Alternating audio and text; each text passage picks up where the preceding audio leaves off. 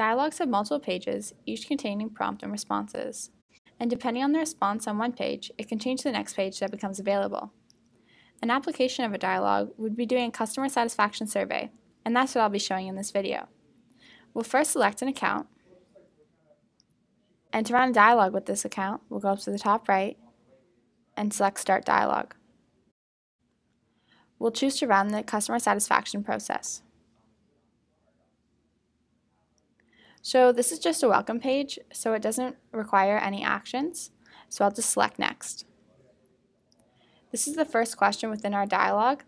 It's asking to what degree of satisfaction the customer had with the services that we provided. So for this example, I'm going to keep it as very satisfied.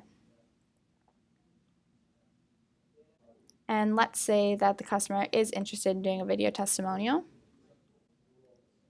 So since they're interested in doing a video testimonial, we'll be able to ask them for the date and time that they're available and then input it to the calendar. So let's say they're available June 22nd at 2:30 p.m.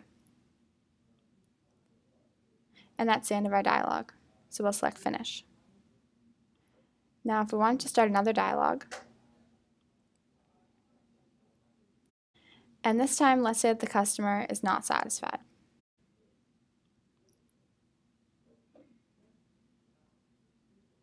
Since they're not satisfied, there's a large text box to input their concerns. So we'll put in over budget. We'll then select Next.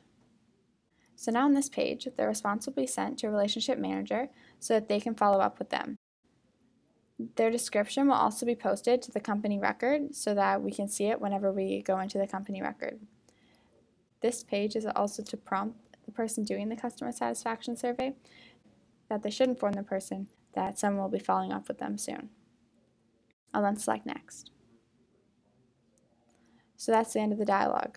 Now if I refresh the page,